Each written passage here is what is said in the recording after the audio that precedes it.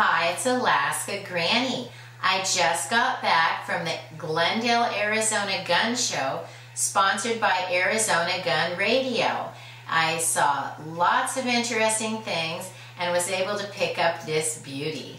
Some of the things that were available, I saw several old Colt revolvers, which I'm a huge fan of old Colts. Single action army. One of them was a 1900 beautiful ivory handles, a 38-40, and very well maintained.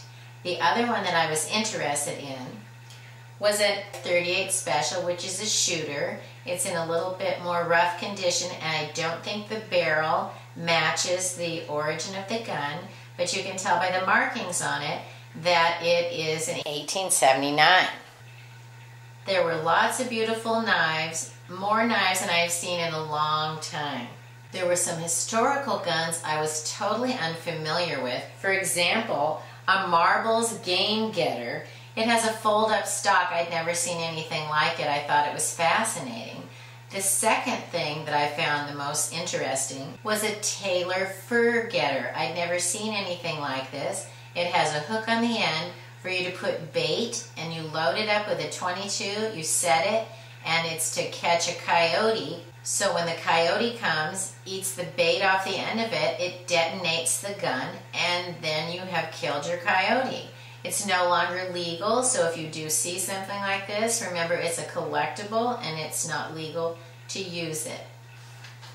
I saw some beautiful Belgian pinfire revolvers. They were very well done, and it was interesting to have the gun dealer explain them to me, the pros and cons and the history of these beautiful firearms. There were zombie hammers, whackers, lots of prepping gear, Berkey water filters, life straws, and all kinds of survival gear and ammo. The ammo was very expensive though. I saw 22 Magnum for $24 a box, which I thought was quite expensive. The item I couldn't live without was this Detonator. I love it. It's beautiful. It's a U.S. Engineers standard 30 cap exploder by Fidelity Electric Company in Lancaster, Pennsylvania. The reason this was so interesting to me is because I have a family history of someone, a distant relative to me, had a gold mine, was able to have dynamite, and would occasionally set off dynamite and explode things to shock and awe all the children and the grown-ups as well.